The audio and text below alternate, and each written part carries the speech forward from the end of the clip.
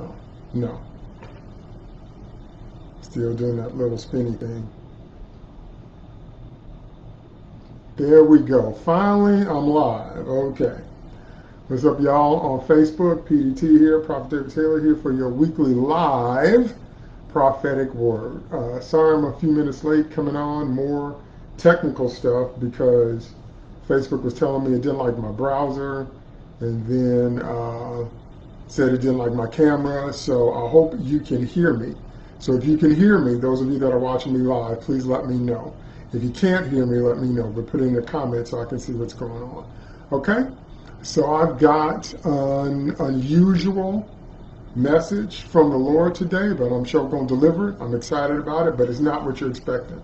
So let's say a word of prayer and let's dive right on in, because this word is not what you're expecting for Mother's Day. And when you come on the video, please like and share. So please like this video and please share it in as many places as you can, because whenever the Lord, you can hear me, great, thank you. So whenever the Lord releases a prophetic word, we want that to go as many places as possible. So please like and share this video. And again, this prophetic word is not what you're expecting on Mother's Day. So we're going to say a word of prayer. We're going to jump right in. Father, in the name of Jesus, we come before you thanking you for your limitless knowledge, your limitless wisdom, your limitless grace, how you just have no end. You just blow my mind on a daily basis, and how you always have something new and fresh and exciting. You always have a new way to open our eyes and things we haven't seen before, and that there is no end to you. And I just thank you for being the true and living God. All other gods are false. You are the true and living God, and I just give you the credit and the glory that's due your name, that there is none beside you, and you are the truth. And we just thank you for the opportunity to know you and be a part of your kingdom. For that is truly a blessing. So I ask you to speak through me, breathe through me. Let me say what you want me to say. Let the words come through me that you want to be said, oh God, because this is about you and your glory and your kingdom. So let the Holy Spirit have his way. And we thank you for it. We believe you for it. In Jesus' name, amen. All right. Amen and amen. The prophetic word for today is, when you see me look down, I'm looking at my phone because I'm on Periscope on my phone. I'm on Facebook and Twitter and Periscope all at the same time. The prophetic word for today is healing on Mother's Day. Healing on Mother's Day. We're going to look at quite a few scriptures. Healing. That's right, I said healing. Healing on Mother's Day. We're going to look at quite a few scriptures. We're going to start with a very familiar scripture, especially for this day. We're going to start with Proverbs 31. Now, a little background on Proverbs 31. I don't know how many of you have studied it. Proverbs 31 starts out by saying the sayings of King Lemuel, or Lemuel, however you say that, an inspired utterance his mother taught him. So first of all, this word, when you see it in English, the Proverbs 31 thing is a prophecy, and when you read it in Hebrew, it's a poem. Also, there's no historical record of there ever having been a King Lemuel or a King Lemuel. Some people think that this is Solomon writing under a pseudonym. All scholars don't agree, but some scholars think that King Lemuel is Solomon writing under a pseudonym, which a lot of authors do. Okay? If that's the case, then the woman that taught Solomon these sayings was Bathsheba. Because Bathsheba, yes, that Bathsheba that David had an affair with and killed her husband, that's Solomon's mom. So it's entirely possible that it's Bathsheba, the queen mother, that taught this to Solomon. Entirely possible. But if not, so far, at least in what I've researched, scholars can't find a King Lemuel, but we do know that Proverbs 31 was taught to him by his mom. So just a little background on it. We're going to start at verse 18. We're going to read 4 or 5 verses. I'm reading out of the New International Version. A wife of noble character who can find, verse 10, that's verse 10, Proverbs 31:10. A wife of noble character who can find, she is worth far more than rubies. Her husband has full confidence in her and lacks nothing of value. She brings him good, not harm, all the days of her life. She selects wool and flax and works with eager hands. She is like the merchant ships bringing her food from afar. She gets up while it is still night. She provides food for her family and portions for her female servants. I'm going to stop right there. That was 10 through 15. I stopped by to tell you that it's entirely possible that you may not have had that experience with your mom. Most of the time on Mother's Day, we want to address the group or the situations where everybody had a good mom or a good childhood, and that may not be the case.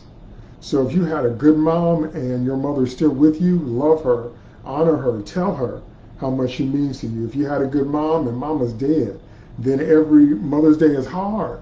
Because if you had a good mother, there's no substitute for a good mother. You will never find anyone in this life that loves you like your mother did if you had a good mom. But some of you listening to me right now, that's not what happened in your life. Some of you never knew your mother. Some of you, your mother gave you up when she was very, very young. Sometimes she may have given you up because she wanted you to have a better life than she could have given you. Sometimes your mother may have given you up because she didn't want you. Sometimes you may have been raised with your biological mom or mother figure, but she abused you. She was not good to you at all. I stopped by to tell you that it's okay to feel whatever it is you're feeling, that you have permission to feel on Mother's Day. Because I've been in churches and I've been in situations where some people on Mother's Day feel entirely left out because they didn't have a Proverbs 31 mother. They didn't have that experience. And I stopped by to tell you, it's not your fault.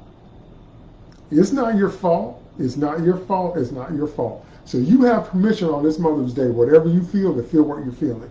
You don't have to put that plastic, fake Christian smile on your face. You can feel whatever you're feeling, okay? You might be enjoying an afternoon out with your mother. Your mother might be in the ground. Speaking for myself personally, I had two moms. I had my biological mother that gave birth to me, but she did not raise me. My aunt raised me, okay? You may be in a situation where you never knew your mom and you've been searching all your life for her, or you might not care to know her, or maybe she didn't care to know you, or maybe your mother was abusive. Maybe you didn't get that Proverbs 31 experience. So the first point the Holy Spirit wanted me to make was that it's okay to feel what you're feeling on this Mother's Day. It's okay to feel what you're feeling. You don't have to fake your way through this day, okay? Some of you may even have had an experience like Jacob did with his kids, except it happened with your mom. Mama played favorites. If you're the favorite in your family, you've been getting favored your whole life, and you probably like it, and you probably throw it in your siblings' faces. If you're not the favorite, you've probably been upset your whole life, and you don't understand. Why don't they love me like they love them? Why don't they talk to me like they talk to them? Why don't they pay attention to me like they pay attention to them? Why don't they say nice things to me? Why don't you give me some of that kindness? Why don't you notice me? Why don't you say nice things to me? I've accomplished things in life. I can do good things. Why don't you have any compliments for me? That might be the cry of your heart right now. So I stopped by to tell you that you've got permission to feel whatever it is you're feeling on this Mother's Day. That's point number one. Okay? Point number two is based on Romans 8:1. There's therefore now no condemnation to them who are in Christ Jesus, who walk not after the flesh, or who walk not in the flesh, but in the Spirit. I stopped by to tell you that point number two is that you can get rid of your guilt. You can get rid of your guilt because that's why the Lord went through that brutal arrest. The Lord wasn't just arrested. He was brutally arrested. And the Lord wasn't just beaten. He was brutally beaten. And it was done in public. And the Lord wasn't just crucified.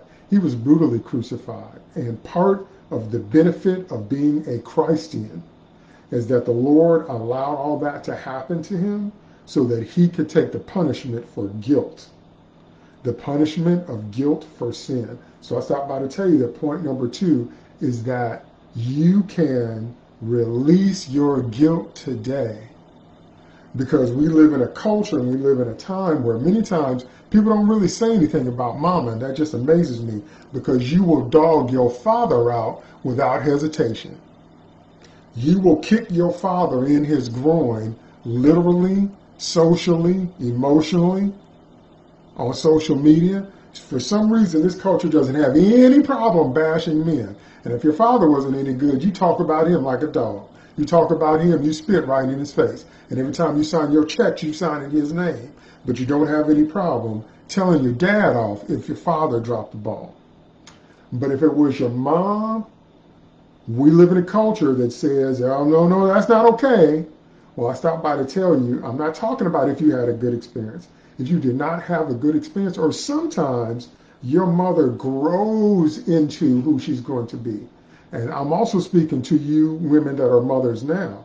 Do not feel guilty if you are not the full Proverbs 31 woman right now. So let's say you became a mother very young, or let's say you're still very young. You know, you might not be the full Proverbs 31 mama right now. You got to grow into that.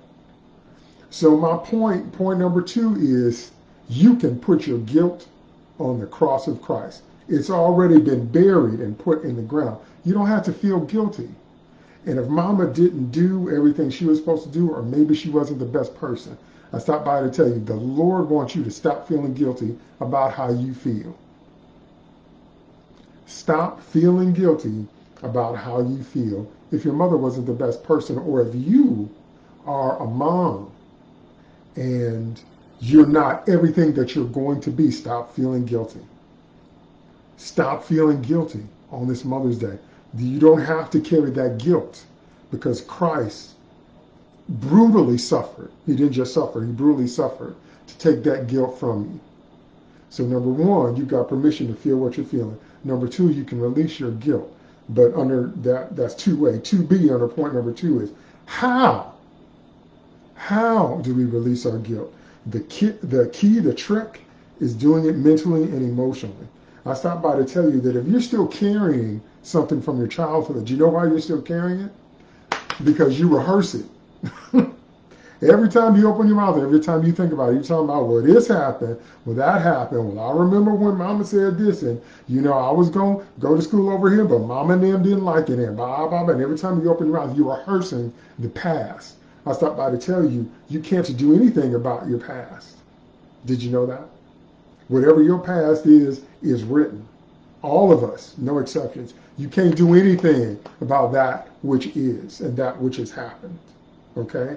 But what you need to change to accept Christ's offer of guilt-free living is you've got to change your confession. You've got to stop rehearsing. Stop rehearsing in your mind and with your mouth that which was.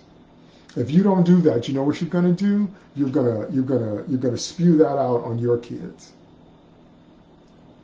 I know a lot of us don't like it. I know a lot of us don't agree. I know a lot of us think that's not fair. But you have to learn how to turn the judgment over to God.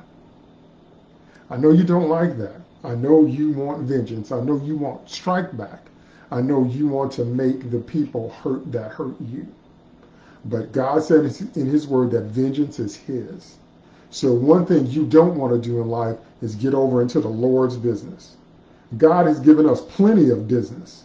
There's plenty of business you got as a human, but what you don't want to do is get over into the Lord's business, because then you're going to get rebuked. God going to put you in check. And if God says that vengeance is mine, that means you need to turn the vengeance over to God. I know you don't want to, but that's the thing to do. And once you turn the vengeance over to God, you will feel a weight lift off of you. You will not realize how much you've been carrying because of that desire for vengeance that you've been holding on to, sometimes for decades. And so you need to turn that vengeance over to the Lord. See, I don't know who I'm talking to, but that's for somebody. And when you let go of that desire for vengeance, you're going to feel something break off you like you've never felt before. You're going to feel a freedom that you never felt before. You need to turn that vengeance over to God. I know that's for somebody, and I know that's right. Okay? And so once you do that and you turn the vengeance over to God, then you need to change the tape, the CD, the YouTube video that's playing in your head, and stop rehearsing what happened. Okay? But the only way to stop rehearsing the old is to embrace the new. So the Lord told me to give you this scripture. This scripture is one of my favorite scriptures. It's Psalm 27:10. Psalm 27:10. I'm going to read a couple different translations. New International Version says, "Though my father and my mother forsake me, the Lord will receive me. Good God Almighty, I know that's right. New Living Translation, even if my father and my mother abandon me, the Lord will hold me close. English Standard Version, for my father and my mother have forsaken me, but the Lord will take me in. New King James Version, when my father and my mother forsake me, then the Lord will take care of me. Good God Almighty, I know what I'm talking about. So what you have to do is you have to let go of rehearsing the old and put Psalm 27:10 in your mouth and put it in your head. I'll probably need to make a song about it so you can meditate on it. Because sometimes it's good to watch a video where the scripture is coming up on the screen. It forces your mind to meditate on the actual verse. You need to start saying that though my father and my mother forsake me, the Lord. See, because what God will do is God will teach you how to know his love. He will teach you that his love is higher than human love. His love is like there's actually no comparison. There's nothing to compare God's love to. It's truly unconditional. He's truly everything the scripture says. He's patient. He's kind. He doesn't keep a record of wrongs done. He wants what's best for you. He's gentle. He believes in you. He hopes all things for you. He's eternally positive and optimistic. God is just wonderful beyond words. And if you didn't get the love that you needed from mama, and you feel like your life hasn't reached its potential because you let mama and them hang you up. Because I stopped by to tell you, some mothers, that's why I try to tell you, you can be released from your guilt today. Some mothers have, not all, have manipulated and controlled you to the point where you haven't been living your dream. Because your dream involved you going to a different school or moving away or maybe marrying somebody or that they didn't approve of, and you shut your dream down because of mama and them. I stopped by to tell you, God said, thou shalt have no other gods before me. That includes your mother. So I know a lot of people are going to think that what I'm saying is sacrilege and blasphemy. I don't care. Be upset. I'm a prophet of God. I'm going to say what the Lord tell me to say. And if you don't like it, then be upset. How about that? So you do not exalt humans above God. That is idolatry. That includes your mama and that includes your children. If you're a parent, your children were born sinners, and they ain't no different from nobody else. You love them, and you don't love them more than God loves them, but they still got issues that must be dealt with. The same thing is true with your parents. You do not exalt your parents above God. God is the perfect one. God is the holy one. God is the sinless one. Everybody else is clay and breath. So that's why you can let go of your guilt, and that's why if you haven't been living up to your potential, because you know mom and them ain't going to like it, I stopped by to tell you today that you can be free. Oh, see, I feel it when I say it. I feel it when I say it. That's how I know it's the Holy Ghost breathing through me. I feel it when I say it. You can be free. You can be free. You can be free right now. You don't have to live one more day in your life in jail with somebody else's plan. You can discover the love of God and let him tell you his plan, because I stopped by to tell you, his plan is better. His plan results in the highest version of you. His plan results in the most possible joy. His plan results in your highest development. So in other words, why would you not want that plan?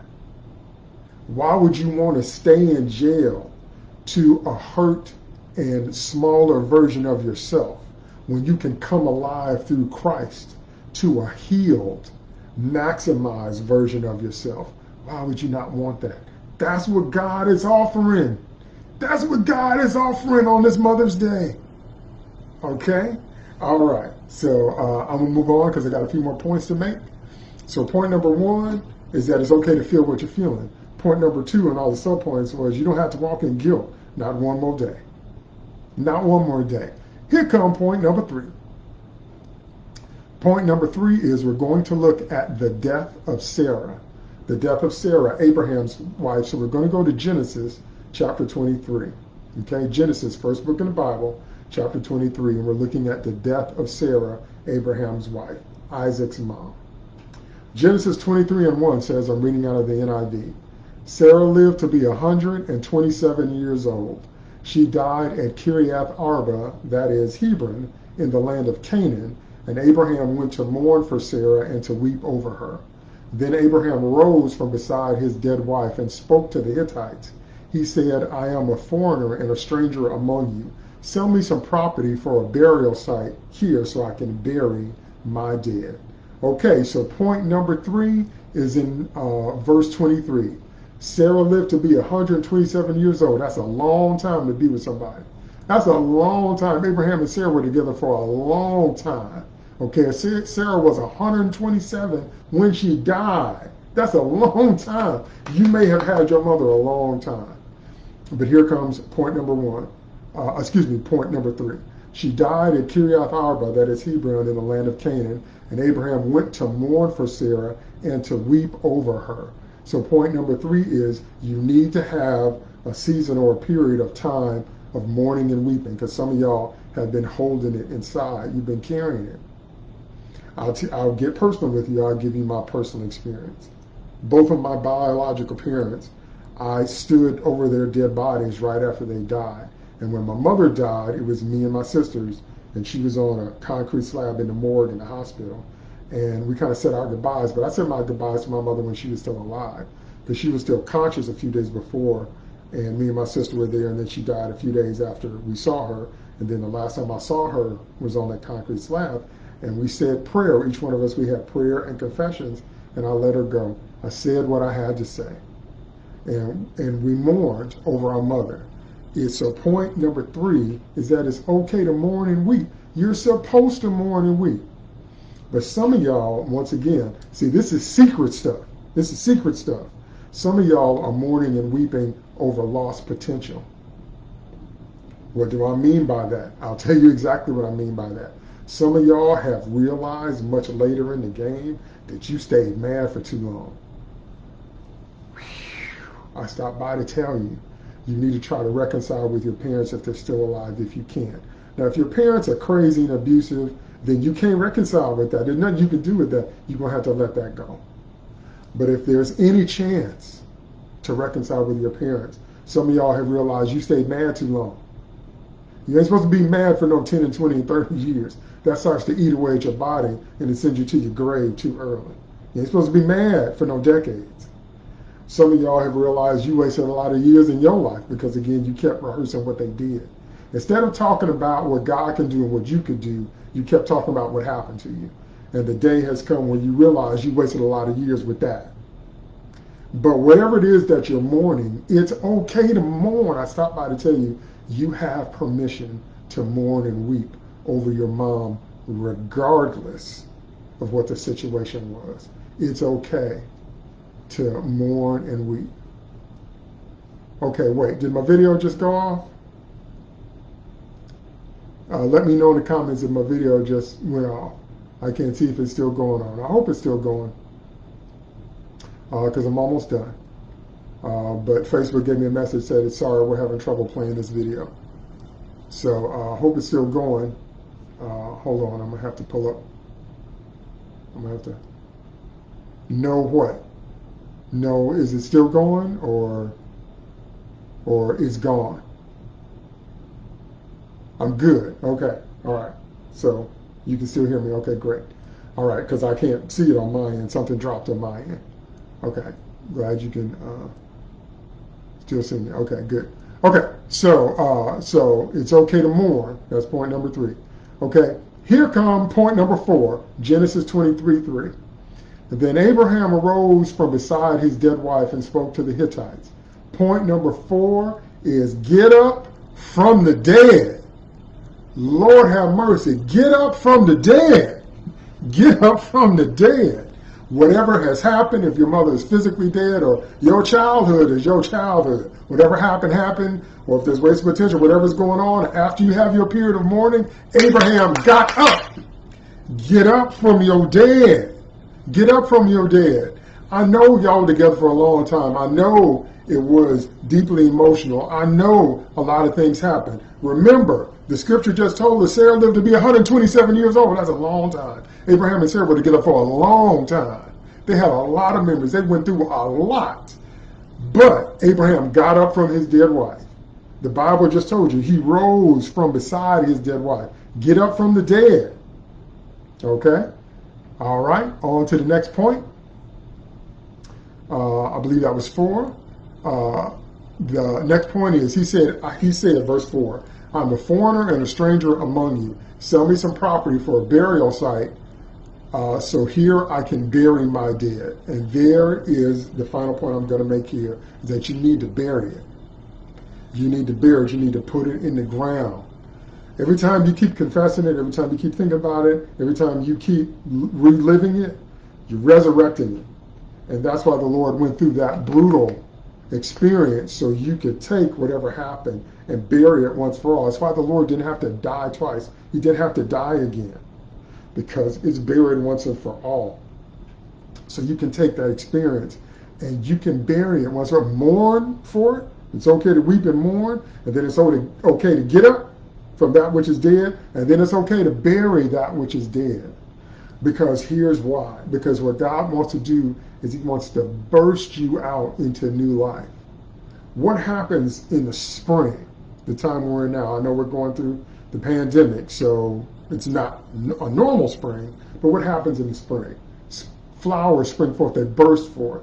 New life comes from the earth. That's what God wants to do in your life. If you're listening to me right now, and anything I've said has applied to you, God wants to burst forth new life from you. What does that mean in practical sense? It means healing you from old scars and old wounds. It means helping you to go back to school. It means getting you in a new living space, because you do know you have to decorate your living space to look like you. Every day you wake up psychologically, that will put you in a good frame when the space you live in looks like it's supposed to look like. Okay? It means maybe bringing a new relationship in your life. It means maybe you picking up a dream that you put down when you were a child. For example, one of the things that a lot of people do is they give up their instrument. When I was teaching private piano, I tried to tell my younger students, don't stop playing your instrument, because most people give up their instrument around 12 or 13, okay? And every single adult student I ever had that was coming back to the piano said they were sorry that they gave up their instrument. So I try to tell kids when they're still in junior high school, don't give up your instrument. But people get interested in relationships and other things, and some people think it's not cool, and just, life happens. But I never had an adult student that didn't regret giving up their instrument. And most people do it in junior high school. So maybe God wants you to go back and pick up that clarinet, pick up that tuba, pick up that viola, pick up that cello, okay? And it will be a breath of fresh air to you like you've never seen before. For some of y'all listen to me now, Holy Spirit just told me, for some of y'all listening to me now, it's going to be new relationships. It's going to be some new people come in your life, listen to me carefully, that speak to the best in you. Do you understand that you have to have at least one person in your life? God, yes, but I'm talking about among us humans. You got to have at least one person in your life that sees and speaks to the best in you. Did you know that? Somebody that sees your potential. Somebody that sees what you can be. Somebody that's always focusing on what you do right. Somebody that's always challenging you in a loving way to reach higher, to be more, that there's more in you. Did you know that? For some of y'all looking at me and listening to me right now, and even though some of you that will be watching the replay, God wants to bring somebody in your life that starts speaking to that part of you. Because for some of us, that's brand new. If you had a good mother, if you had a good father, if you still have them, if they loved you, they still speak well of you and to you. But if you didn't, it might be a new experience.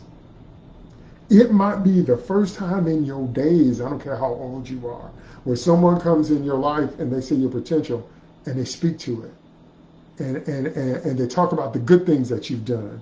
And they reward you for the stuff you've done right. And they open your eyes to what can be. Because you may have been thinking apartment, and God may have been thinking apartment building. And you may have been thinking small business, and God may have been thinking global international conglomerate. And you may have been thinking 2 or 3 people, and God may have been thinking worldwide platform. And you may have been thinking $100, And God may have been thinking $100,000, $100 million. What would you do if God gave you that kind of money? Do you know the mistake that it's the same mistake? Do you know the mistake that people make? They never change their thinking. Your money is always going to come down to wherever it is that you think. So I don't care how much money you make. If you think $30,000, if God gave you $100,000, you're going to bring it down to that 30. That does not fail. You need somebody to come in your life that thinks on a $100,000 level, and they're going to turn your thoughts up to that. It's a completely different thing. You need somebody to come in your life that thinks on a multi-million-dollar level. They're going to turn your thoughts up to a completely different thing, and it will absolutely blow your mind to find somebody challenging you to do more, to reach higher. You need that because we all need that. We all need that. We all need that. Do you know how I know that? Do you know how I know that for a fact? Here's how I know. Because when the Lord went in the house, and I'm done after this, when the Lord went in the house of the scribes and the Pharisees, there was a woman there that took a very expensive box of ointment and poured it over him. And she washed his feet with her tears, and she dried them with her hair. The religious people around Jesus said to the Lord, if you knew what kind of woman that was, you wouldn't be letting her touch you like that. And this is what the Lord said. The Lord said, well, since I came in the house, y'all didn't give me no kiss. You didn't give me no hug. Jesus Christ said that. You know what that tells me? That tells me that the Lord appreciates affection. If God in the flesh appreciates affection, how much more those of us that are just human, how much more do we need affection? That's what I'm trying to say. So that's why I started off by telling you, it's okay to feel what you're feeling. It's okay to get rid of your guilt. It's okay to mourn your dead. Then you got to get up from your dead. Okay? Then you can bury your dead, and you can burst forth to new life. It's okay. It's okay to say, I need a hug. It's okay to say, I need a shoulder to cry on. It's okay to say, I need somebody to believe in me. I'm tired of people laughing at me. When I say this, it just looks like everybody laugh. Forget that. Later for that, you need somebody that says, I'm with that. I believe in that. We're going to make that happen. It will change your life. Okay? So, that's what I started by to tell you. I told you it's an unusual word this Mother's Day, but the Spirit of God gave it to me, and I'm going to release what I tell you every week. If the Holy Ghost ain't saying nothing, I ain't saying nothing, but whatever he tell me to say, I'm going to say what the Lord told me to say. So I know that's an unusual word, but it's a word for somebody, and I believe it's a word for many people. So again, like and share this video, okay? So that those that, because remember, whenever holidays come around, man, everybody's not having the same experience. There's all these different groups. And I wanted to be sure, and God wanted to be sure to speak to everybody on Mother's Day. Whatever your situation is, God has a word for you where you are in life. Okay? Because you need somebody, that last thing I said, you need somebody to turn it up. You need somebody to say, that's good, but you can do more. You need somebody to say, yeah, that's good, but have you thought about this? You need somebody to say, you got this kind of money, this is how to think on that level.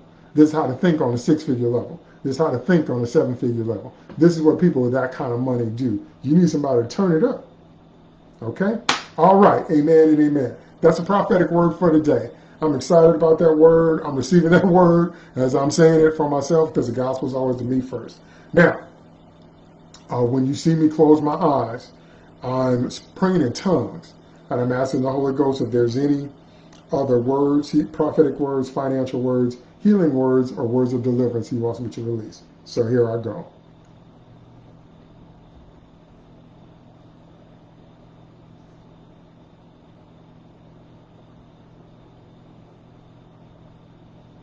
Okay, I got an image. Sometimes the prophetic flows through an image. The image I got was of a green tree, but it was a strong tree, like an oak tree, very strong tree with branches. So what that means is that it does not just mean new life, because green, is plant life, newness, money, growth. It doesn't just mean that. It means stability. It means a thick trunk. It means roots. It means being able to reach down into the ground like trees do and be stable and be thick and be secure and be fruitful at the same time. So what that means when you get an image like that prophetically, for those of you that don't know, what that means is that God is offering that to you. He's saying that that is possible. But many prophetic words, now if the Lord gives a prophetic word and says this is going to happen, that's not conditional. It's going to happen. Write it down. It's going to come to pass. But when the Lord gives images and sounds and stuff like that, that means it can happen. So I stopped by to tell you, those of you that are watching and listening to me, God is reaching out his hand telling you, you can be thick like an oak tree. You can be stable. You can have roots in the ground and you can bear fruit. You can be green. You can be prosperous. You can be alive. That's what that means. That means you have an opportunity right now. So for those of you that aren't saved, I want to invite you to accept the Lord Jesus Christ as your Lord and Savior. And you do that by ABC. A, admit that you are a sinner. B, believe he is the Son of God. He died on the cross for your sins, rose again the third day. C, confess that with your mouth while you believe it in your heart. If you do that, you will become born again. You will get saved. For those of you that are already Christians, I stopped by to tell you, don't just accept Jesus as your Savior, accept him as your Lord. And the way you do that is by HBO. H, hear the word of God like you've been doing now. B, believe that what God says is true and in your best interest. And O, obey. Do what the Lord is telling you to do. That's how you get blessed off of a conditional prophetic word. It's not enough just to hear it. The children of Israel heard the prophetic word and they still didn't make it to the promised land. You have to HBO. You have to hear, believe, and obey. So that means God is offering that kind of blessing. I'm receiving it. I'm taking it. I'm going to do everything that the Holy Spirit just revealed. I'm receiving that word because I tell you all the time, there's nothing I'm saying to you that I'm not doing myself. So I'm receiving that word. I'm going to let myself feel what I'm feeling. I'm going to get rid of my guilt. I'm going to mourn for anything I need to mourn to. I'm going to get up from my dead. I'm going to bury my dead. And I'm going to embrace the new life. Okay? All right. Amen and amen. Don't forget that my Q2 prophetic devotional is out. So get your copy today. It's on my website, ProphetDavidTaylor.org. I'm on every Sunday at this time, 2:30 p.m. Central Standard Time. I'll be on for No More Genies on second Thursday night, May 14th. It's the second Thursday of every month, 7 o'clock p.m. I'll be on for my No More Genie series. We're talking about the kingdom of God. Don't forget, on New Music Friday, I'm releasing new music, and I'm working on, I just released a track about marriage, and I did a little teaching on marriage, so check out my YouTube channel, Prophet David Taylor and Shades of the Cross, and we're going to be releasing an EP and some videos again soon. So, got a lot going on, but again, I'm trying to be that tree, okay? I'm not saying anything that I'm not doing. So when I challenge you to be as fruitful as possible, I'm doing that. I'm not just jabber-jawing. I'm doing it, okay? All right, by the grace of God, I'm not giving myself any glory. I'm giving him all the glory. But I'm saying I'm putting some works behind my faith. I'm obeying. I'm not just there, just right here, okay? All right, so God bless you. Thanks to those of you that watch me live. And thanks to those of you that are watching the replay. God bless you. Let this word sink in your heart, and it'll produce a change. And again, remember to share it with as many people as you can. Happy Mother's Day if your mother's alive and y'all are in good fellowship and you can talk to her, call her, write her. You know, if you guys are together, great, hug her. If not, call her, write her, email her, whatever. Just let her know how much you appreciate her. And just let her know you appreciate what she has done right. Just count your blessings and make a list of the things that Ma did right and tell her. And the entire day will be blessed. Okay? All right, amen and amen. God bless you. Thank you so much for tuning in. I will see you this Thursday, 7 p.m. for No More Genies. Friday at noon for New Music Friday. And again next Sunday for weekly live prophetic word. All right, amen, amen, and God bless. Have a great day and week.